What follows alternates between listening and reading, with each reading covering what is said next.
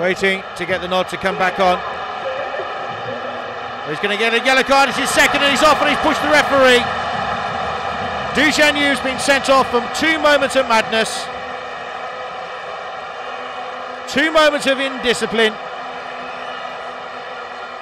And in added on time, Tianjin Teda are reduced to 10 men. And Zhenyu has lost the plot here. He was waiting to get on, not happy, and he wasn't allowed back on the field of play. He must have said something. The referee came across. He's talked himself into the dressing room early. And touching the referee like that is not ideal. And this game is in danger of embroiling into a sorry saga. And Dolbich is trying to get the referee away, saying it's just time wasting. This is a disgrace from Zhenyu.